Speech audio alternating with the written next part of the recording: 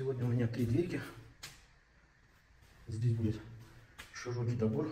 Вот он, походу, дверки Велдорис.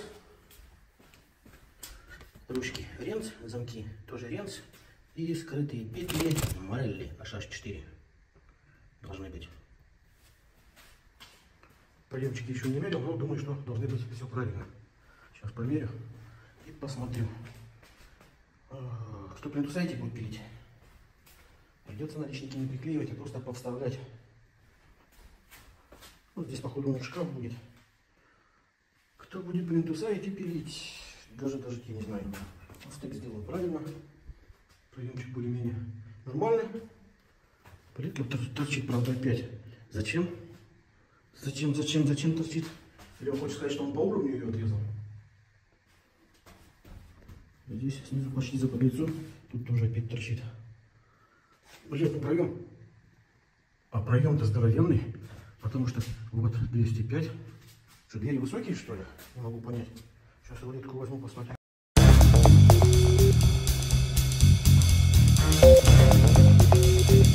Так, сейчас померим.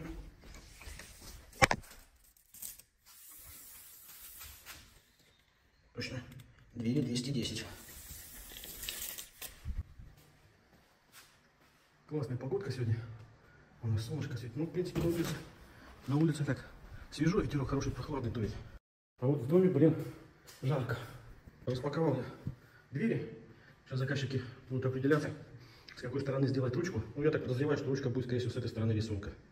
Я бы тоже, в принципе, сделал с той стороны как-то не очень. Доборчики широкие и такие. Все проверил, все цело, все нормально. 4 стовые коробки, они бугром, 4 ровные. Они вот так вот все ровные, а бугром вот так вот. Вот у меня вопрос к вам, мастера. Когда у вас попадаются коробки вот такие бугром, вы бугром на какую сторону ставите? На сторону петель или на сторону замка? Наверх как-то не вариант, она так будет выгнута, блин. Хрен его знает, потом провиснет от силы, и поэтому будет интересно. Вы куда как ставите? Напишите в комментариях, поделитесь информацией, и лайк поставьте.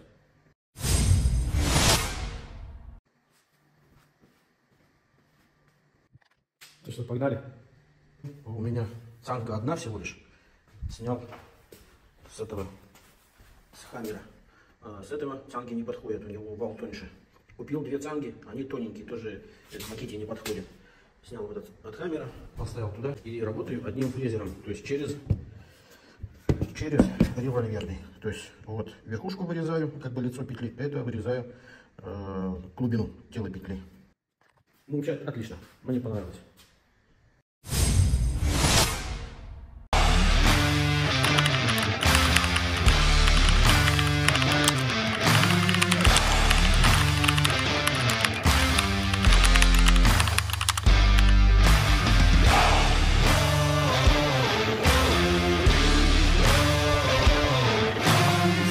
Когда коробки толстые, мощные, вот Велдорис толстенные, плюс они длинные, я всегда вот так вот ящик подставляю, чтобы легче было держать, то есть она уже туда не проваливается и пилить удобно.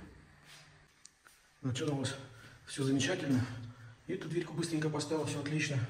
Здесь более-менее быстренько, проемчик, все классно. Здесь вообще шикарный проем, все четко.